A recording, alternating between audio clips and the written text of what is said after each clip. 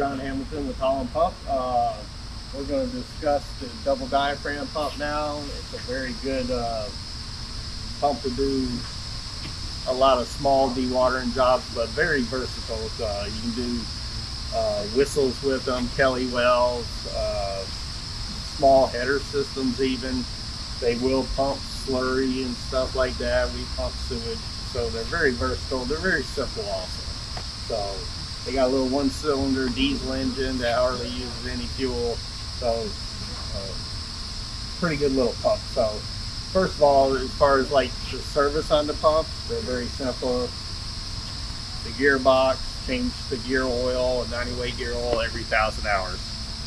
It has grease fittings right here on the bearing knuckles. Grease them every service also. The inspection, so the diaphragms are made out of several different materials. Probably the one that holds up the best is the red one. It's kind of like a plastic one. So you will see, as you can tell on the upstroke, it's kind of creased.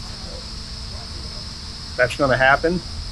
Probably a good indication when this thing is going to fail. You'll start seeing, you get like white there, you know, when you keep, you know, creasing something or bending it back and forth, you'll start to see it kind of turn a different color down these lines, and it's probably going to split by then. So I would say some manufacturers say they can get 2,000–3,000 hours out of them. I would say, you know, 1,000 to 1,500 hours, and you need to start looking at them pretty hard. Other than that, pretty simple. This is a positive displacement pump, so it pumps water and air, so you never want to restrict the discharge. Never want to put a blank on it or anything like that. So any positive displacement pump, they'll never put any restriction on the discharge. The way you can test these, you don't have to put water in them, but because they do have rubber flappers and sometimes they've been sitting, they could get a little stiff and not be sealing right. Put some water in it, put a blank vacuum tested on it, and start it up. So on these, there's no vacuum relief or anything. So I mean, they should hold good 25 inches or more. Other inspections when you're doing your service, you have 2 intake flappers, one for each diaphragm, and 2 discharge flappers. And the way they work, so if this thing's stroking up and it's pulling water in, that flapper is going to come up. This one, the vacuum is going to pull down, and when it strokes down, they're just going to reverse. And then flappers are opening and closing, opening and closing. So they have they're about that big. They have a metal weight on them to keep bringing them down. Them flappers, because they get sitting there smacking like that, the rubber in them around the edges will fail. So that's inspection. So you can, and the intake flappers are right in here, and the discharge flappers you can get to from both sides. So very easy to change. Little inspection port right here in case you get a little sand build up. Normally, probably the most typical trouble calling this is people call these mud hogs. So they're not, yes, they'll pump slurry of some sort, but what happens is people get down and they start pumping a lot of sand or a lot of mud, and then they shut the pump off. Well, then the flappers come down, you got a bunch of mud in your chambers and it's not sealed. So they start it back up and they don't pull vacuum. Simplest thing I've done is just introduce water into both things, hook your stuff back up, and that water kind of, you know, if it's filled up with water, then that's, you know, you close that seal with the water. So first couple strokes, it's going to clean them flappers out and it's going to go to pumping. So, I mean, basically, if you don't see any cracks here, if it's not spraying here, and, you know, you can inspect your flappers, that's the 2 things that create the vacuum on this pump. That's what makes them so simple. All right, so the last thing on this is, you know, replacing the diaphragms in this.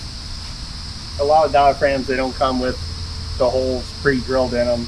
So you want to make sure you center that diaphragm with this, drill your holes. And the most important thing is make sure, because that diaphragm, you can move it back and forth, that you get it centered good both ways. Because if you, let's say this diaphragm was sticking out a 1/4 inch this way. When that thing's going on a downstroke and you can see it's pretty stretched, you know, that hole's right there, and if it's off center, it's going to rub up against that edge every come down. So centering this is very important. And then we even put maybe a little silicone or whatever on both sides to help it seal. Torque these down evenly and don't over torque them. That's the biggest mistake also. So you don't want this corner, you know, start with one corner and torque it all the way down to the rest. You want to evenly bring them 4 bolts down. Another thing is when you replace the diaphragm, even though this is a pretty like 3/4 inch plate right here, it's pretty narrow, it will, if you over torque it, bow like this, when you change the diaphragm, flip it over and bring it back down. It's not a big deal. And the last thing on this is, you can also, when you're putting this diaphragm in, this bearing can swivel back and forth. You want to put that diaphragm in so that bearing is straight. Even if it's cocked sideways, it will work that way, but it's going to fail a whole lot sooner. Then just take the time and make sure this knuckle is straight. And as far as the flappers, there's usually a couple bolts holding them down. Like I said, you just go right in through here, a couple bolts, take it out, put a new flapper on it, put it back in. The plates are always on top. The weights are always on top of the flapper. And that's about it on this. As far as like oil changes and everything, I would recommend you refer to the manufacturer's manual on the service intervals. So most of them nowadays are around 500 hours. Here at Holland Pump, we try to keep it under 360 hours. You want to use a quality 15W40 motor oil. So right now I'm just going to go over a few things. So as far as like the fuel system on these, it's very important today to keep your fuel filters changed. We change them every 2 weeks. We change them when we deliver the pump and set them up. All our pumps, you go from the tank through a water separator, through the lift pump, and into the fuel system. Now a lot of engines will also have screens in the lift pump. So this one does have a screen. You'd want to keep that clean too. You can just pull them out, hit them with a little brake cleaner, let them dry off, and reinstall them. So, but very important to keep your fuel system clean. It really helps the longevity of your engine.